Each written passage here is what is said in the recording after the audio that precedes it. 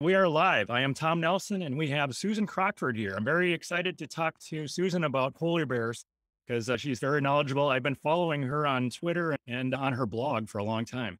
So, Susan, could you go ahead and introduce yourself? Hi, Tom. I'm a zoologist with a PhD and a specialty in evolution. And I've been studying polar bears and Arctic animals since the 1990s. And until 2019, I was an adjunct professor at the University of Victoria for 15 years. And have you been interested in the climate debate for a long time, or are you mostly just into polar bears and not into the climate so much? Not really into the climate stuff so much. I would see it come up in places and I would think, I really don't think this is a real issue, but I think it's going to go away. And so I ignored it.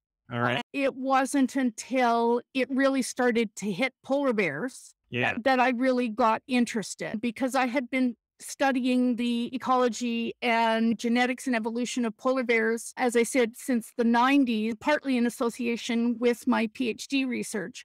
And so I was up on that literature. And when in 2007, Yes. the polar bear specialists were starting to make noises and wanted to get bears on the endangered species list, then I started to look into it. And what actually happened that really cemented that was that I belonged to a listserv for marine mammal biologists.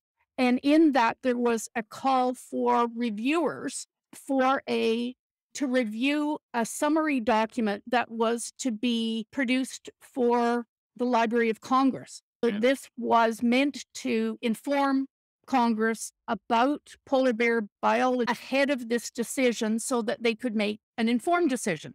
And I was tired. I think it was a Thursday afternoon, and I was a little fed up. And so I responded to this fellow and I said, "This is really a load of nonsense. Why are you bothering with this?" or something like that.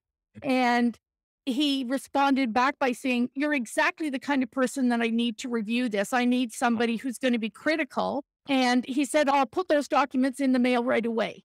And so he did. And I actually sat down and spent 3 or 4 days going through it. And I'm happy to say that went from a 3.5 page document to at least 11 pages. Oh, And it actually included a map, which it didn't have the first time around, good. which I thought was, you can't talk about the Arctic and not have the map. Nobody knows what you're talking about. But anyway, so that was my big contribution. And I realized then that there was a place for me, a contribution I could make to this discussion about what was going on. Very interesting. Do you think that was the peak of the polar bear as an icon for the global warming world? Was it when Al Gore's movie came out, or? That was 2007. So it was Yeah. around then. So with 2007 was when the application for the endangered status went in, and it wasn't confirmed until the next year. But in that period, 2006 Okay. to 2008 or 9, in there, I think was peak. All right. And then have you been for a long time responding on social media whenever there's a crazy story about polar bears? Have you been blogging about that? No, I've been reading your stuff in response. Yeah, pretty much. And it's just, I keep an eye on what's going on and keep my eye on stories in the news, and people send me things if I miss Yeah. them. And Okay. thing to what I try and do is provide people with some background to a lot of these news stories. That, for example, if there's a polar bear attack and people are saying, "Oh, this is to do with lack of sea ice," then what I'll do is provide a map again, Okay. because most news stories won't provide that. So people don't know where they're talking about. I pull up the sea ice maps at the time the attack happened, and those kinds of things. People can make an informed decision about what they think about those kinds of stories. I wanted to know also what percent of your focus is on polar bears versus like you do write about walruses. I don't know about seals or. I do, because they're really all entwined. And Yeah. I became interested about 2014, mainly because the rhetoric was winding up in the media about walrus. And Yeah. so I hadn't really actually to that time looked into it too much, but I dove into the literature and found that in fact, a lot of it was being either misrepresented or glossing over a lot of historical stuff. And I felt it was worthwhile spending some time on that as well. Very good. Can you take us through what you think has happened with the polar bear population since maybe the 1960s in terms of Are the numbers bigger, and how accurate are the censuses, et cetera? There was the first kind of censuses were not really carried out, I don't think, until the 1980s, that Okay. were what we would call scientific, and that they were based on maybe taking account of a small population and then extrapolating out. But what we know was happening in the 1960s was that governments around the Arctic were concerned about numbers because people who were hunting them were having trouble finding them. Okay. And it was clear there was a population decline. Certainly, Russia was the first. Russia actually banned hunting in 1956. Oh, They knew by that point yeah. that there was a problem in their country. And if you look at the map of the Arctic, Russia takes up a huge chunk of it. They were ahead of the curve in terms of that. So they got together in the late 60s and had discussions and decided to put together an international treaty. And it was really the first of its kind to really try and moderate that kind of huge area. And so since then, the numbers have gone up. And we see that in the censuses, even the informal ones. By the time that we were getting into the 80s, it was clear actually that numbers had pretty much doubled. But they thought what the polar bear specialists thought there had been, they had doubled. And in fact, for the International Union for the Conservation of Nature, the island that produces the red list of endangered species. So they had listed them as threatened early on, and then they reduced that to least concern in 1986. And so polar bears were listed as least concern from 86 to 96. And most people don't know. And so that was, the bears had recovered in numbers and they were doing fine. And so it wasn't until about 2005 that the concern was raised again. But really, what I'm seeing in terms of what's going on with the numbers, monitoring each of the new studies that come out, is that the numbers are going up, as you would expect if they were protected from overhunting, since that was the primary cause of a decline in the first place. The most common natural cause of death for bears is starvation in any kind of a context, because old bears can't eat. If they don't eat, they starve. It's just a natural thing. They don't have natural predators. And you would expect the population to go up once they were protected from hunting, as we see in virtually all other marine mammal species, sea otters, humpback whales, all kinds of other things. And it would be the expected thing to see. And they're not going up by huge amounts, depending on what numbers you believe, but there's definitely, as far as there's definitely no evidence of an overall decline in recent years. Does anybody have any firm numbers at all about how many were hunted in the 1960s per year versus how many are hunted now per year? It really depends on the area. In some years, in the area of Svalbard, north of Norway, in some years, there were 1,000 bears taken a year. One of the things that I've written about, which was surprising even to me, that I discovered that there was also a huge period of slaughter that was done by whalers in the late 1800s, early 1900s, that had to have taken out half the bears in the world. They had run out of whales, and so they were going after bear skins and things like walrus to actually make money, because there were no whales. And so they did a huge number, particularly in the eastern Arctic, like up through Davis Strait and Baffin Bay, and then around the Svalbard area. That was from about 1880 to the 1930s, and then again after the war until about the early 70s. There was another hit at them. So really, they've been hunted really heavily since the, say, middle of the 1800s. And the protection from overhunting was very definitely needed. All right. But to this day, I'm reading numbers like they can harvest 4% of the population. That's a sustainable harvest. And they might be hunting hundreds of them per year right now, aren't they? Is that correct? Well, sir, I believe so in Canada. That's true. Yeah. It is one of those things that they do work out mathematically. That is what all hunting management is based on.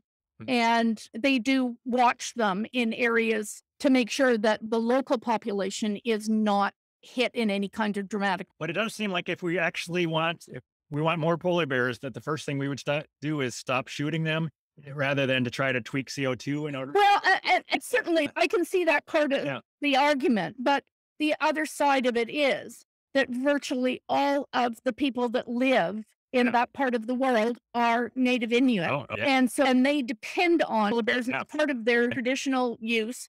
Yeah. And they need them not only for the fat and the food value, but for the skins. And one of the things that comes into this argument is the business of trophy hunting.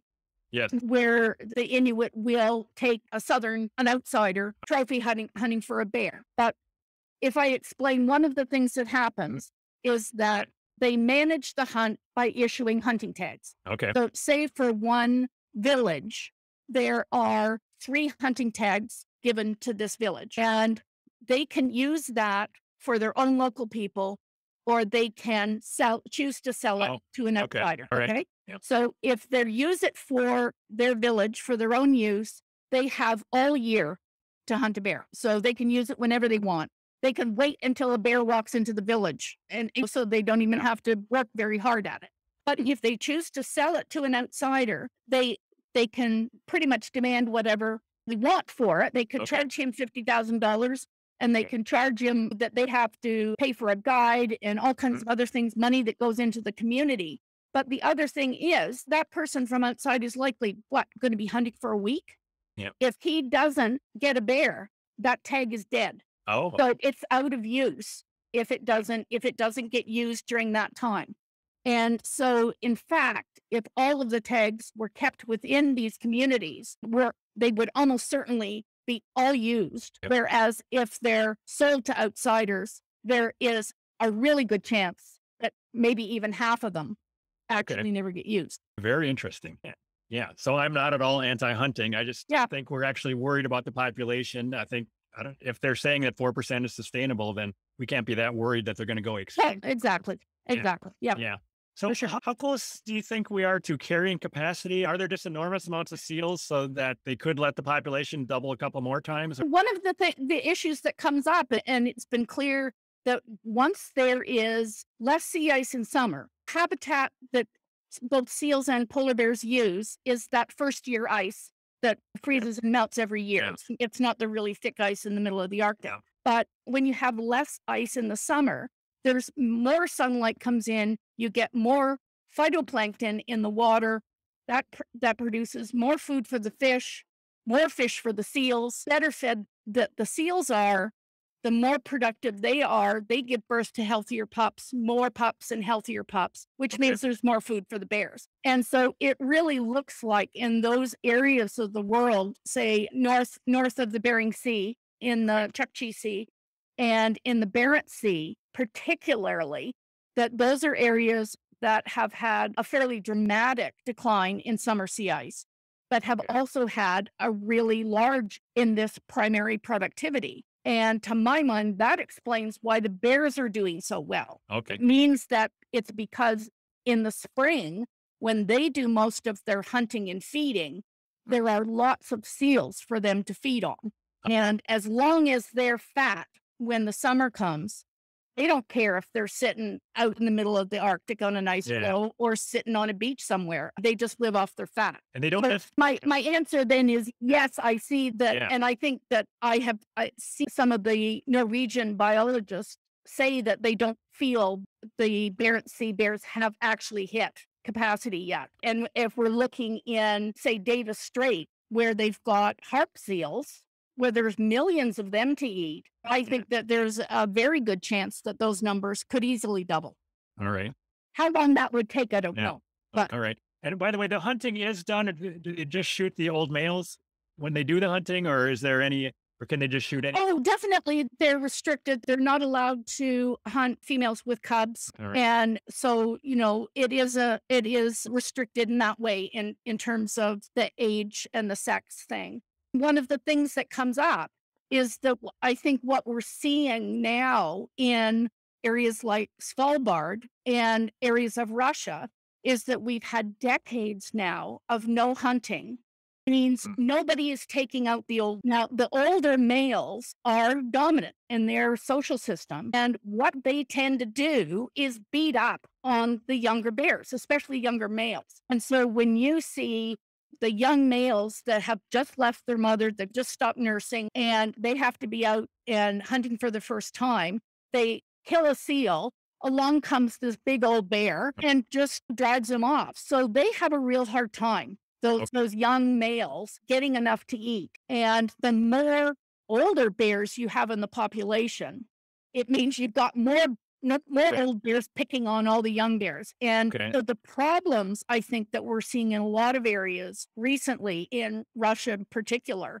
of the young bears coming into communities and getting into garbage and causing problems, that some of that is a repercussion of having this really skewed population. And it's just a consequence. This is what you get, and you're not hunting.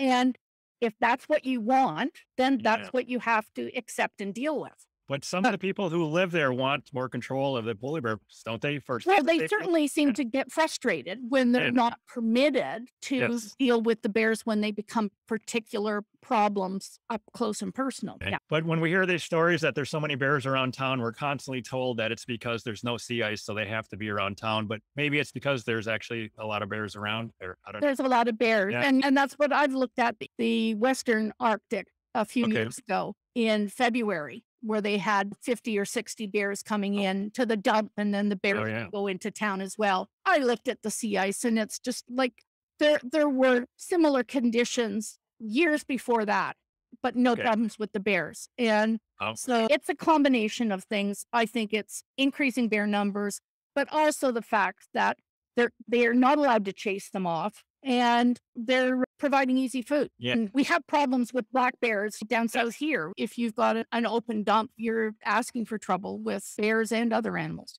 I had a black bear about 20 feet from my office a couple months ago for the first time in 20 years, but unrelated. I wanted to ask, polar bears, do you think they've been around a couple 100,000 years? I've been looking closely at that question for the last few months, and it's tricky because we've got fossil evidence, which, like, the oldest fossil is something like 125,000 years old. And where we know that they evolved from brown bears. The oldest known brown bear fossil is 660,000 years old.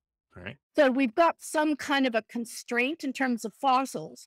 There have been, over a dozen genetic studies that have tried to pinpoint exactly when and where all this happened. And their numbers are all over the place. They're everywhere from 2 million years ago to 140,000.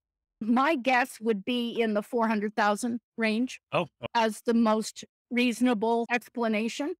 And so quite a fair amount of time. So we're pretty sure that they lived through both warm periods and cold periods. Oh, absolutely. And that's the critical thing. And we keep getting the mesh because of this whole emphasis on climate change, that it's warm periods with less summer ice that would be the most catastrophic to polar bears.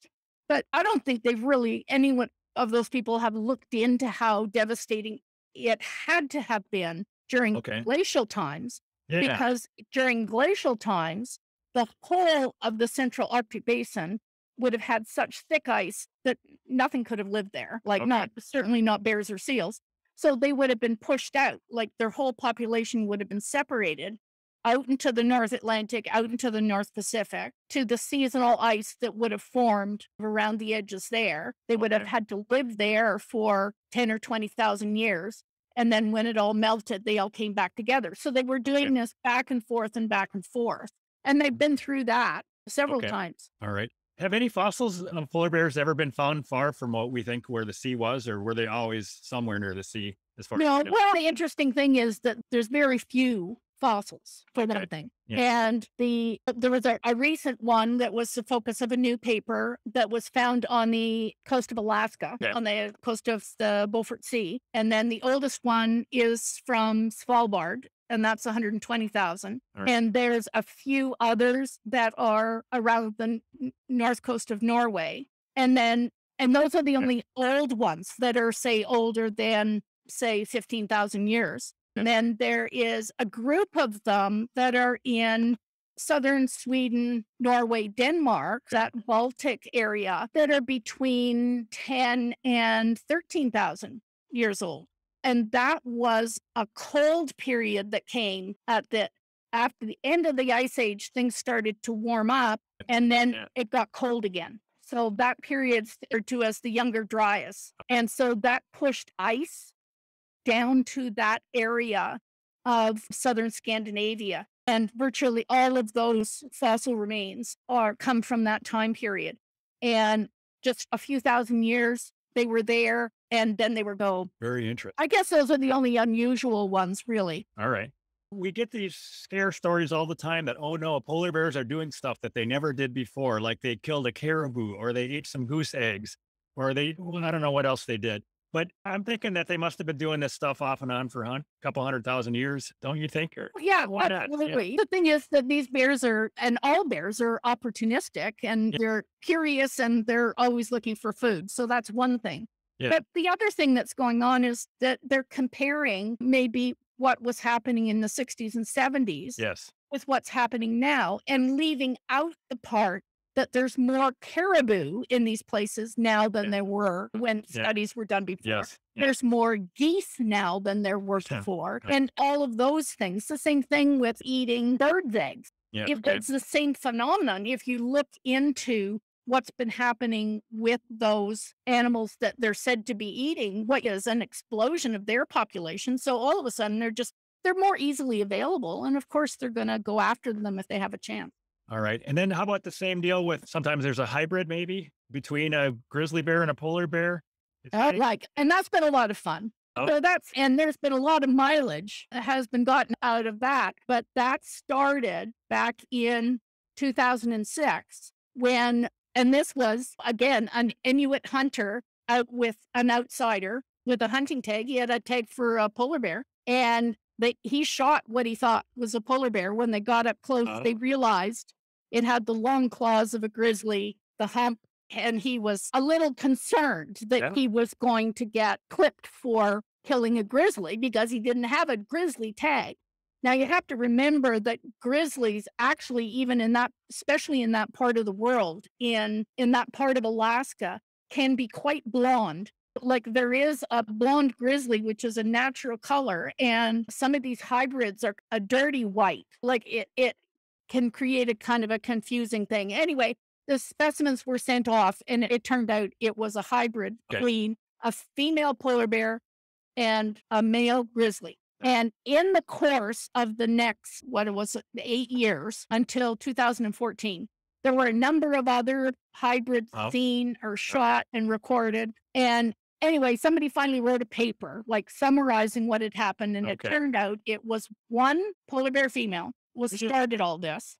Oh, she mated with two different grizzly males. One of her female offspring from the one male mated with her father to produce more. And so it went. And so it meant that all of it was within one family, basically, within these three bears. And eventually, and I think her last litter, the one who backcrossed to her father, she had a litter of triplets, but they were all male. It's unlikely if that would have continued. And some of them were shot, and it just ended. At that did end. I was going to ask. It ended, and so it hasn't continued. And when I was looking at the details of it, it really seemed that there is an overlap in breeding time between the two species. To really find the right combination, you would have to have an early breeding with a really late breeding polar bear for it to work.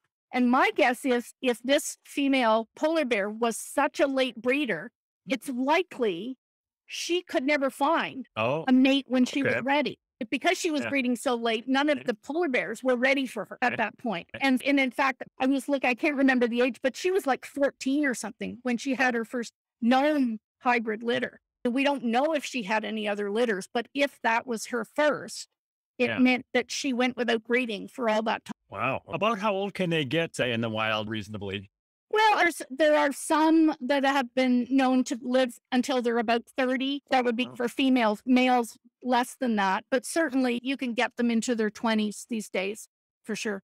Could the females still have cubs into their 20s or would they stop? I believe so. Yes. Yeah. Yeah. And they'll probably start declining. They might Yeah. have triplets at the height of the Yeah. reproductive at their Okay. prime, and then Okay. have twins and then go down to singletons. But All right. How rare is it in the wild just for a grizzly bear to even encounter a polar bear if they're just walking around throughout the year? Is that something that, well, really, no. And that's the other thing is that the context of all this is that the male grizzlies they were coming from the Canadian Arctic tundra, so the mainland of Canada, and wandering up north over the ice to where the polar bears live, because, and this is in March and April, so it's okay.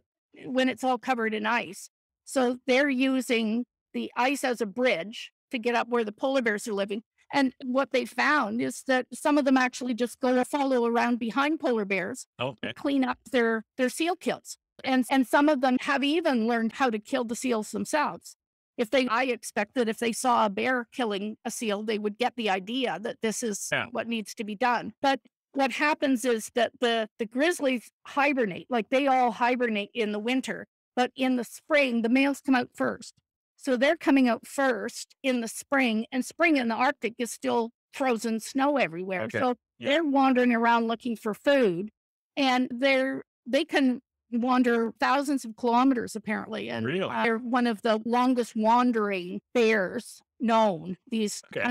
tundra grizzlies. So it's not a question of polar bears having to move into grizzly territory. In fact, it's entirely opposite. It has nothing to do with sea ice in any way, except for the fact that the grizzlies are using the ice to get into polar bear territory. And again, the original polar bears they were grizzly bears that wandered out there and they somehow became polar bears. They became Well, yeah, and I've written about this before, and what it looks like that if you think about it, polar bears are Arctic adapted. So we're thinking a glacial situation, a situation where you've got ice sheets coming, where if grizzlies are living on a plot of land, you've got ice sheets coming down and pushing them, constraining them. And if there's sea ice offshore, the bears that are their habitat starts to shrink.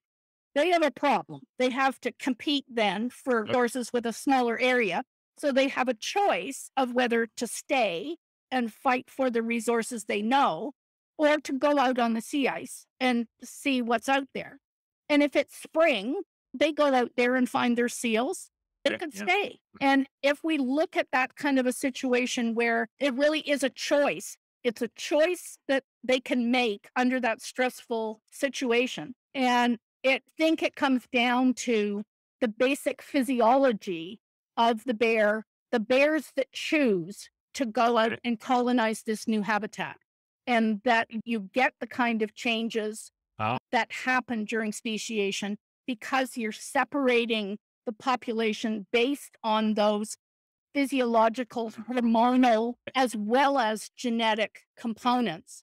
And that you can then get a new form popping up quite quickly, actually. And without going into tremendous amounts of detail, that's really the explanation. And it's what we think happened during, say, dog domestication, the similar thing that you would have had people in their first camps where they were, instead of moving all over the landscape, they were settled down into a village. And so they were still hunting. So they were bringing all their stuff home. And so there was all kinds of garbage, things to eat. You had wolves sitting outside that landscape, attracted to that new resource, but most of them afraid. Right? Yes. Afraid of of people. And so what you get are only the animals who were relatively fearless about being close to people who were actually attracted. And because it's selected for those particular types of animals, you created a kind of new subset that then interbred, and you get a separation of the population that way. Do you think that dogs were domesticated in like hundreds of places around the world as independently, or were it just not hundreds, but I think it's very likely that it could have happened 2 or 3 places. Oh, and it could have happened also a few times but never quite taken, that it started, but never Yeah. Okay. quite got there kind of thing. It's really the genetics of the dog domestication are as complicated as the polar bear stuff, which is why I'm interested in it, because Okay. they really are parallel problems. All right. And I was going to ask, is a big polar bear quite a bit bigger than the big grizzly in terms of weight? Or I guess, I don't know about that. A couple. Quite it. It depends on how you define Yeah. bigger, I think, Yeah. because my understanding is that or polar bears are slightly taller, like taller Okay. at the shoulder, Yeah. and longer, and a bit longer. Yes. And it may be that if you could probably you'd get a big male grizzly who's big and fat, well fed, Okay. might be Yeah. heavier than a big polar bear. But Okay. some of the really big polar bears are running 1,500 pounds. And Wow. they're really fat at that size. I had one other unrelated thing. My dad just mentioned today that he heard of a white black bear population. Have you heard of that? There's a population somewhere. Yeah, it's not quite, they call it a spirit bear. Is it? That it's up on the central coast of British Columbia here. And what it is, a white phase Okay. black bear. Like you can get brown Yeah. colored black Yeah. bears.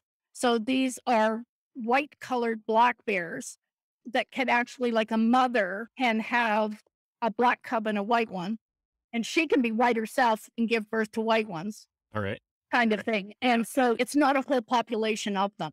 So it's like the color phases, but Yeah. it tends to crop up more in this one population than elsewhere. And so that's why they've designated it as a special area. I Okay. don't see the significance myself, Okay. but But for them, it's not an adaptation to any sort of a white background, like no, it doesn't seem to be at nothing all. like that. How do they do the polar bear census right now? This year, what's the process to try to figure out how many polar bears are out there? Recently, they've been doing, most of the surveys have been done by air, which is something that used to be poo-pooed as not a very good method. They're coming to realize that it's less invasive. You don't have to capture the bears. Okay. You can get it done in a shorter period of time, and it's much less expensive. And I don't know if there may actually be a census of Western Hudson Bay bears going on this summer. Then it takes them years to actually come out with the numbers, and it's very frustrating because Yeah. by the time you actually see the studies, because I think they finished one in Davis Strait in 2019, and they haven't been able to go out in the field because of COVID, and we still haven't got the report yet. Okay. It's just like how, and then by the time you've got the report, it's virtually out of date. Like Okay. it's frustrating in that respect. Do you think there's any? But really what they're doing is they're counting the bears that they can see, and Yeah. then trying to come up with a mathematical model to try and estimate how many bears are Okay. out there that they don't see. And so and if you go back through time, virtually every estimate that's been generated has used a different method and a different model. So it's like comparing them is really like, what do you do? It's hard. You either take them at face value or throw them all out the window. Yeah. It's a crapshoot. It becomes, for me, particularly suspect when we've got some of the populations that they're insisting are declining. Yes. And they come up with these statistical methods nobody's ever heard of, nobody's ever used before. And they say, ta-da, they're declining. And it's just, yeah, I'm really convinced. Yeah. Do you think there's any reluctance to release numbers that are too positive? Because it does. Oh, for sure. Yeah. Yeah. Okay. And because any time you catch any of them having to admit that the bears are doing now, they say, like, just wait. It's just like they have to throw it in there. It's all doomsday is coming. So are you really plugged into the community in terms of finding out what they really think in terms of the polar bear experts? What % of them are really convinced that the polar bear numbers are declining?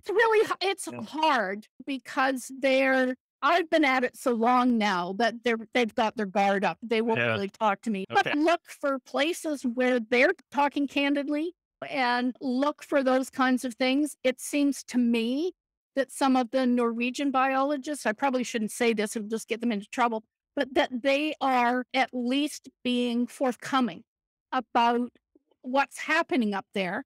And really, they are unique within their community in the sense that they go up every spring and do an assessment, and they look at how many cubs there are. They weigh the bears and do all of these things in a consistent way every year. And they post the data online every year so you can see it. And they deserve an immense amount of credit for that, because it's not showing everything going into the toilet. And it should be going into the toilet, because that particular part of the world has had the greatest decline in sea ice in the summer than any place in the Arctic.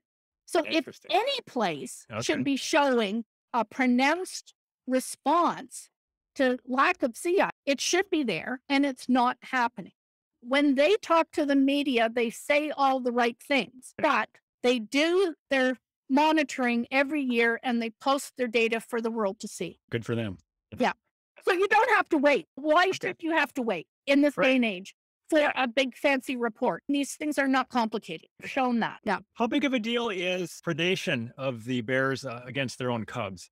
Oh, I don't think it's a big deal. And it's certainly something that happens not only in bears, but in all kinds of things, even fish. There's a lot of fish that are cannibalistic. They eat their own kind. Yeah. And it's been blamed on all kinds of things, but really it's more often to be adult males and that'll go after the cubs. And some people say that it's that it will bring the female back into heat if he does that, which is true at certain times of year. But if you get it happening in like late summer and fall, which there certainly are documented incidents of that, there's no way that's happening. The bears aren't in breeding condition at that time. It just is. It is something that happens. And I think it goes to their level of aggression and their place in the dominance hierarchy. I'm curious as to how big a polar bear needs to get before it doesn't really need to worry about predation anymore. Some of the females I've seen, males go after females with cubs and they fight back. It just, I think, depends on how tenacious the male decides to be. And often what they'll do is just keep at her until she runs. And if she runs, the cub invariably falls behind, and that's when he gets them. So he's not really confronting directly. He tries to make her run so that he can get the cub when it's running. All right.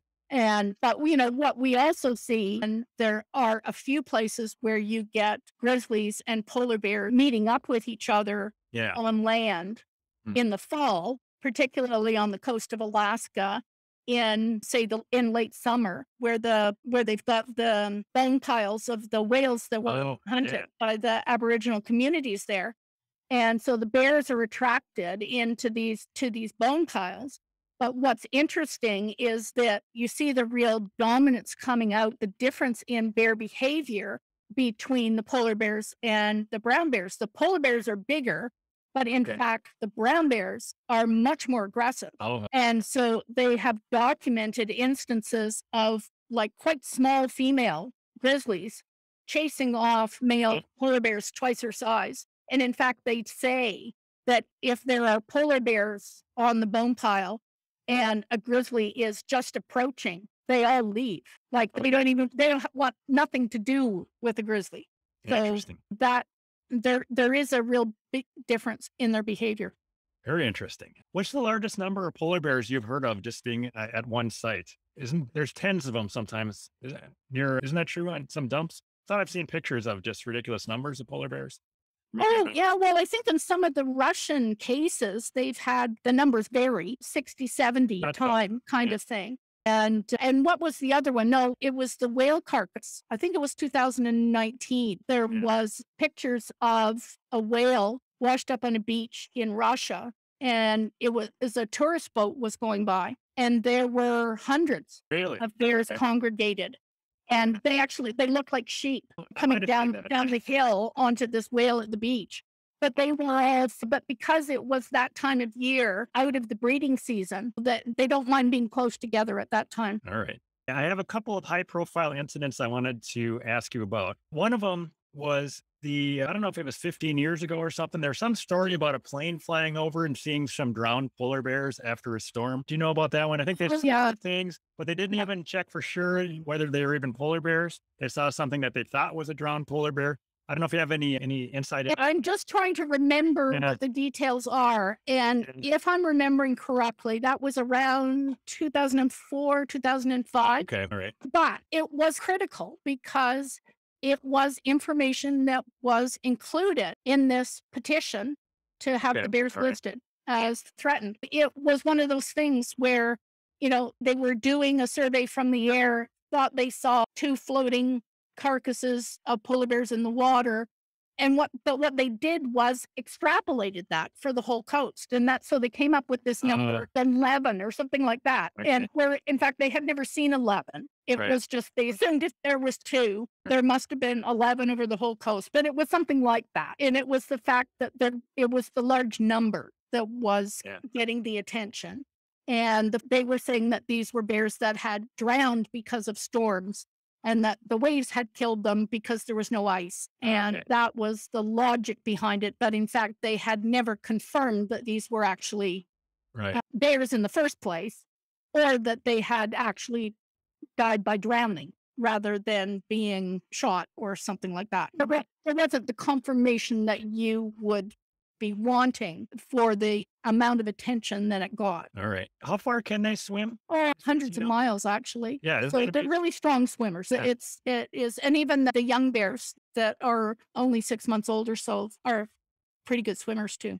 Yeah, and I think it's mind blowing that they can swim hundreds of miles. Yes, no, absolutely. And that's one of the things that's cool that I've seen is really little cubs that are like 3 or 4 months old. They climb up on their mother's back and basically sit on her shoulders and hold onto her head, like put a little kid on your shoulders. Yeah. And they just sit up there while she swims. It's it's crazy. And So then they might be able to travel 100 miles that way. oh yeah.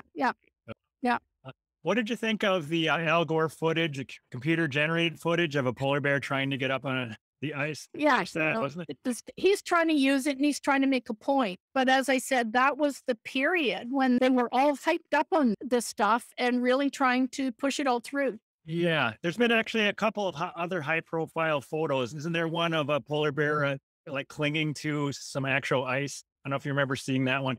There's a chunk of ice that's pretty thin and it's holding on. Oh, yeah. And in fact, it was just because they climb up on their bits of glaciers and things like that, but the bears climb up on them all the time. And so it was presented as this bear clinging to the last vestige of ice to save his life, when in fact, if the bigger picture of it was there was ice all around, you just didn't see it at the time. So it was misused. It was misrepresented. And I think there was a high profile picture, or maybe a National Geographic picture of a very emaciated bear. Yeah. The big starving polar bear story. Yeah. But I mean, that one was another big hype job. And again, I ended up having to dive into that fray to point out that if the bear had been starving because of lack of sea ice, there would have been hundreds of them. Yes. If that had been the case, there would have been hundreds, not one. And as it turned out, this was a photographer who'd spent weeks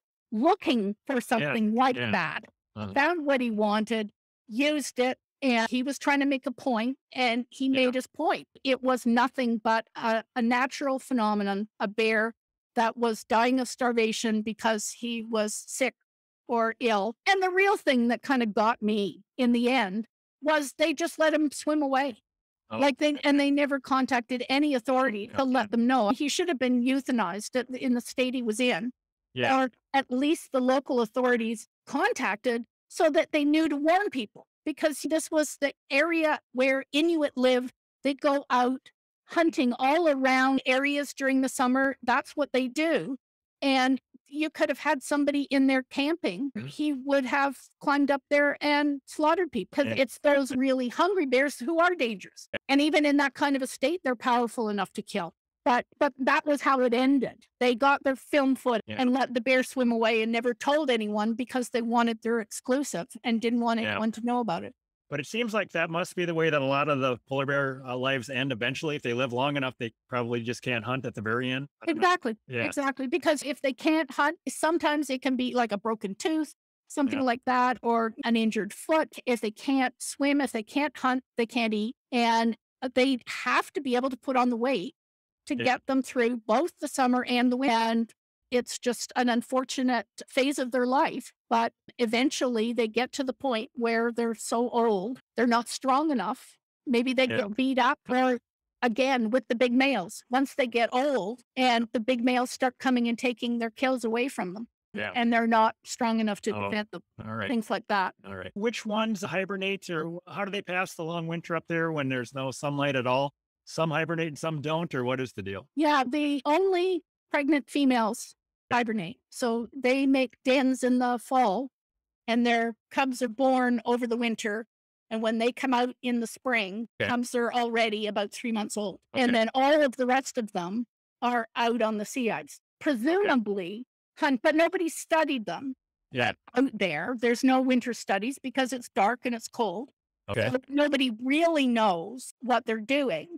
But it looks like a lot of them probably, like in the darkest part of the winter, they probably make like a shelter. They make themselves a shelter and hunker down for the worst kind of the weather. So are there seals out there where there's no open water for miles, but they just have a breathing hole? Or I don't know how far away the seals Well, if you get into the areas where the ice is really thick, no, they're not. But what you do get is like all of that ice is all the time is what you have to remember. And that when it starts to move, even if it's solid ice, if it starts to move, it cracks. So as soon as it cracks, the seals can make breathing holes in that ice. Like it's so cold usually if the ice cracks and then it skims over and freezes really quickly. But they can keep that open. There's areas like they can happen. And then in thinner ice, they drill holes in the ice with their claws and their teeth, and they keep them open all winter. All right. No, it's an interesting sort of coexistence that the two of them can. Yep. And a polar bear can smell a seal. How far away do you think? Oh, I don't know. A long way. They've got a really, really good sense of smell. All right. Then the next question I had was about the David Attenborough thing and the Walrus Stampede. Did you write a book about that? Or? Yes, I did. Yeah, I thought you did. Yes, I can. Here, let me do my promotion. Absolutely. There it is. There's my book. It's called Fallen Icon. Excellent. David Attenborough and the Walrus Deception. But that comes out of the movie documentary that he narrated. Yeah. And called Our Planet. So it had 7 or 8 episodes that was partnered with Netflix. But what most people don't realize is that World Wildlife Fund was a major partner in this whole endeavor. And that David Attenborough has been a huge supporter of World Wildlife Fund his entire life. And so they got together in 2015 and cooked up this plan to put the series together. But part of it was a scene where walruses had climbed to the top of a cliff in Russia, just north of the Bering Strait. And they were showing in the film these walruses just falling off the cliff, clattering to their deaths on the rock, bouncing off the rocks. And it was really horrifying footage. And people were understandably upset. And I looked at it and I thought that they're blaming it on lack of sea ice. And I thought that doesn't even sound reasonable. So all it took was to Google a little bit. And I actually found an article by the Siberian Times, written by the Siberian Times, that showed that here was an incident almost identical nature to what they were showing that had happened in the fall of 2017. Like they never said when all this had happened. And they were describing these hundreds of walruses falling off the cliff. But they also included in their story the fact that there was 20 or so polar bears who, in fact, were basically driving them off the cliff, which wasn't in the documentary. So it actually blew up. It was in a way that I hadn't anticipated because I was accusing David Attenborough of being complicit in this whole thing. One of the science editor at the Telegraph in the UK newspaper actually wrote an article about this. And she wasn't particularly taking my side, but it meant that it got a lot of traction in the mainstream media. And it was really interesting trying to really unravel all of the ins and outs of what they'd done. And we thought we'd finally figured it out. And then it turns out that the film came out in April, I think, of 2019. And in the fall, BBC had another documentary that Attenborough was narrating. And they showed footage, like drone footage of these bears chasing the walruses off the cliff. They were the same cliffs, the same walruses. Really? They didn't care that they were lying the first time. Wow. Anyway, so what I go into in my book was trying to put together like why they were lying. Why did they feel it was a lie? What was the real purpose of having that film footage? And because what we know is that particular village is one where they've had trouble with polar bears for several years. And so it's gotten media attention for the polar bears, not the walruses. So what ends up happening is that the bears come in to feed on the walruses, and then they get into the village. And so the village has trouble with bears on a regular basis. World Wildlife Fund pays for bear guides, people specifically trained to help keep the community safe, means that World Wildlife Fund has people in there. They've had people there since 2007. So they've known about this phenomenon for a long time. And anyway, there clearly was a lot of very careful planning and collusion, I think, that went on in the process of all of this. And I don't think Attenborough doesn't really come off very well in this. It's really hard for me to understand how he could watch the film and narrate it, say the words. Right. The one film, 6 months later, he's saying something else. And is he not putting it together in his own mind that those are the same things? And some of the footage is exactly the same. And David has admitted that. But what was he thinking? And I'm looking at what he's doing in that period in terms of his promotion of the whole climate change agenda. And that's where it starts to make sense. And if you look at all of the other documentaries that he's made since then, it really starts to make sense because they were pushing for a huge result at the climate change meeting in Edinburgh. And that's what they were building up to, was trying to get some things changed then. Yeah. So I would dearly think of Attenborough as just a kindly old grandpa that's so out of it, he's being used by other people, but it sounds like that's probably not the case, that he had to have known. Yeah, and because I've listened to and I quote in my book some of the interviews he's had with people where he really seems like way on board with the World Economic Forum agenda on how we should be scaling things back, that there's too many people and all of these things. If that's his own personal feeling. And I can see where at the end of his life, he's 96 now, that he's going to be pushing for the things that he really believes in. And that what we were seeing in that whole fiasco was his true beliefs coming out. Yeah. And maybe he thinks that bending the truth a little bit for the greater good is probably, I don't know. Yeah. And they were looking to really influence powerful people. Yes. And the information that I have is that they showed that clip from the movie of the walruses falling at the 2019 meeting of the World Economic Forum before the movie ever came out. Really? All right. Wow. So he was aiming at the big movers and shakers. And it was a hugely emotional, it was more so even, I think, than the starving polar bear one.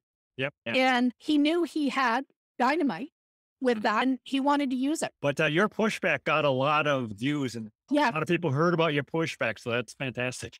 Yeah. And as I said, it's not all I'm doing is pushing for that. These are the facts of the biology. Stop screwing with and misrepresenting what's going on for your own agenda. Did you want to tell us at all about collaring polar bears? I'm interested in the fact that they can't put collars on all of them, right? Doesn't work. Yeah. So what happens is that for male bears, their necks are actually wider than their heads. So if they put a collar on, it would just slip off. So they can't put a collar on a male, and they can't put collars on young bears because their necks get bigger as they grow, and they can grow out of the collar too fast. So Right. they only put collars on adult females. And so it means that over the last few decades, there's some good data on where the females go and what they do, but not so much on the adult males or the young animals. And what they're doing now is using apparently ear tags that work really not as well or for as long, because I think they're easier for the bears to get off. They can just pull them off if it's bothering them. But they do seem to be getting some information from the young bears and the adult males that. With modern technology, can they just track them in real time as they're walking around? Oh, yeah, I believe so. Yeah. And they Okay. can tell, for some of them have sensors. They can put sensors on them so they can tell when they're diving. They don't use those all the time, but they can put in Okay. sensors that they can tell when they're diving and when they're above water and that kind of thing. So to see how much they're actually swimming and that kind of. I'm curious, in the modern world, are they shooting a lot of them with tranquilizer darts like we used to see on the old wildlife shows? Is that a thing that's done a lot still? Tranquilize them? In some areas they do. So they, in virtually all the areas of Canada that are designated as Nunavut, so Okay. that is Aboriginal territory for the Inuit, they have objected so strenuously to tranquilizing the bears. They won't give the scientists permits. Oh, They have their own government. And so the way that they're stopping it is they refuse to give them permits to do this. And so it means it's one of the reasons why they're switching over to doing these aerial okay. senses where they go and do stuff from the air. But certainly they do tranquilize in Alaska and in Norway and in Western Hudson Bay, Okay. because that happens to be not in Nunavut, but in Manitoba. So they get away with doing it there in that area. But they're also doing some, not tranquilizing, but they're darting from the air. So they're getting close enough Yeah. to shoot darts at the bear, which just takes a small sample that they can use for DNA. Oh, So it doesn't tranquilize the bear. It just sticks in for a minute and then goes out.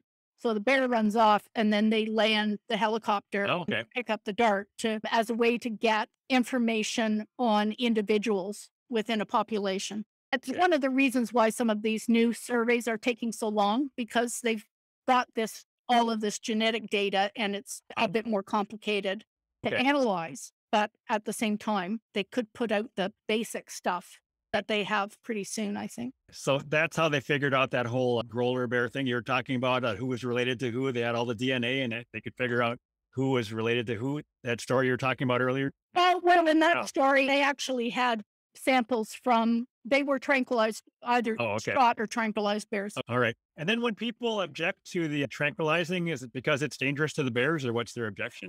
They claim that it's hard for the bear. The scientists disagree. They say they've got studies showing that it really doesn't affect the bear, but some of the Inuit have said that they have seen bears get into trouble, that they can drown, that the drug doesn't wear off fast enough.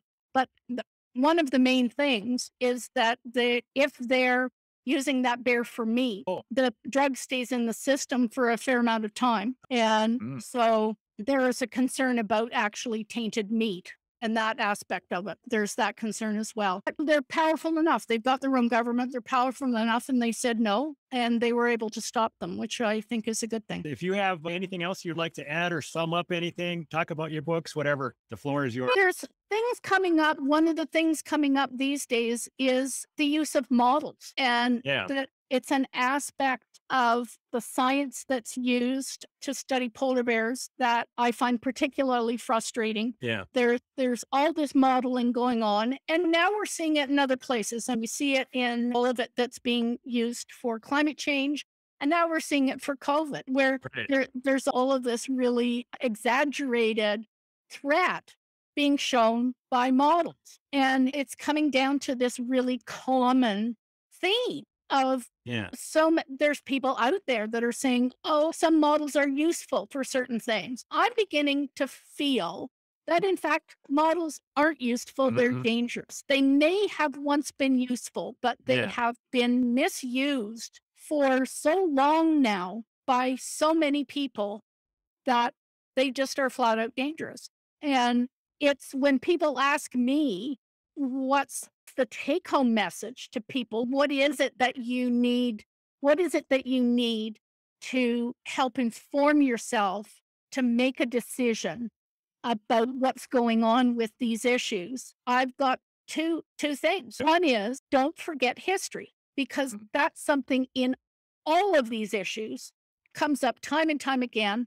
People are trying to either brush the history aside or change it. So don't forget to look at the history and never trust a model. Model is not evidence. A model is not a fact. A model result is not a fact. And it's not what we use traditionally in science to do our decision making. And I think modeling has corrupted so much decision making that we are really at risk of losing the important things that science is about. So in the climate world, I'm hearing Gavin Schmidt talk about 1 million lines of Fortran. I don't know how old it is to try to model the Earth's climate. But is there something in the polar bear world that have you seen like hundreds of thousands of lines of code where they're trying to figure out polar bear facts? Or no, because that's not how they do it. How do they do it? Really, the models that are the most damaging are these ones where they're trying to predict what's going to happen in the. But dissecting the ones that they made first of all, like back in 2007, they were less sophisticated in that day, and they were trying to make a case to have the bears listed as right on the endangered species list. But what they did was used a kind of model that uses one person's opinion as if those opinions were facts. I just find that boggling as a traditional scientist that there would even be such a model. But what they did was he was the most senior polar bear expert, and he thought bears need sea ice in summer in order to live. Bears need this much ice. Bears need this. Bears need that. It turned out he was wrong. And that's the problem with opinions. Now, and the thing is, he was going on the best knowledge he had at the time. So he hadn't seen how bears responded to much reduced levels of ice. So he didn't know. He was guessing, and that's fine. He was making his best guess. When it turns out that he's wrong, he should be able to say, I was wrong. Let's look at it again. And that's something that he has refused to do. Very interesting. Yeah. That's the problem. And when all of these guys go and talk to the media, and what they're doing is stating opinions or model results as if they're facts. And that's the problem, is that we're getting those things out there to the public. The public is being inundated with this information that's tainted by all of this stuff. And that's why I think my blog is so sorely needed. I've been told flat out by a prominent journalist that all of the journalists read my blog. Nice. Glad to hear that. And I see the result. I see something I said, they're not quoting me, but I see a fact gets changed here, a phrase thing here or there. They pick it up because they know I'm diving deep into the stuff and that I do elite coverage of it, and they know they'll get the picture. I know I'm having an influence, and that really in the bigger picture of the whole climate change discussion, I think for the general public, the whole polar bear issue is much more important than many people think. And that's because it's an aspect, it's a subtopic of the whole issue that non-scientists, lay public, can get their heads around. There's not complicated numbers. It's stuff that makes sense to them. And if it's presented clearly, that they can see, if I say, here's what this guy is saying in 2021, what was he saying in 1979? Let's go back and look at what he was saying in 1979. And so I give them the history, and what they can then see, they can see for themselves the parallels between what's going on in the bigger climate picture. You don't have to beat them over the head with it. they see it. Yeah. When they see somebody else saying models are wrong or models tell us this, that, and the other thing, they'll remember, oh, but the polar bear models were wrong. So it really is an important component of it. And I think it's why I get beat up so much. Like that it's not only as journalists that come after me, but the climate scientist, Michael Mann, and all of the polar bear guys are bad-mouthing me all the time to journalists. But it's because I am so effective at getting that information to the general public in a way that they can digest. Yeah. Is that generally your attitude, that you are telling the truth and let the chips fall where they may because it's so important to tell the truth? That's the impression I'm getting. I think it's fantastic. Yeah, well, really, it's just, and if I'm wrong, I'm prepared to say I'm wrong. Yes. Yeah. And it is part of the thing. And it irritates me to see other biologists who were trained under the same system that I was behaving with less integrity for those kinds of things. Yes. You know, this is important if you want to have progress in your if you want to learn things over the long term. You have to be honest about when you were wrong. Yes. In order to move forward. Does it work otherwise? Fantastic. I was a huge fan of your work before we talked here. And now, if anything, I'm a bigger fan of your work. This has been fantastic. I really enjoyed this. I don't know if you want to mention your books or anything. Otherwise, I've got the two ones that, sorry, I'm getting close to the mic here. That my biggest, this is the Polar Bear Catastrophe that never happened. Very good. And that's really got all of the science of the whole polar bear controversy in it. And that's available on Amazon. And then the other one that's doing really well actually is my kids' book. And it's called Polar Bear Facts and Myths. And it's a skinny little book, but it's mostly pictures. Very good. And what I was trying to do was give kids a book that explained polar bear ecology without scaring them to death about with this whole climate change thing, saying that they were all going to die, because the kids get inundated with that message way, way too much, but by all sides. And David Attenborough comes into that as well in just hammering that message that kids get at school, that get it when they watch TV documentaries and the whole thing, even cartoons. It's coming up now. Yep. So I just said kids needed some books that were about polar bears and that has just facts so that they can actually learn things. And I bet there's one about walruses. All right. Yeah, I think it's just straight up evil to scare little kids for no good reason. They talk about kids not being able to sleep because of this stuff. So I'm very glad that you're fighting back. Thank you. No, it was a real pleasure to talk to you, Tom. It was great. All right. Thank you very much. And we'll have to do this again. Well, Susan Crockford. Bye.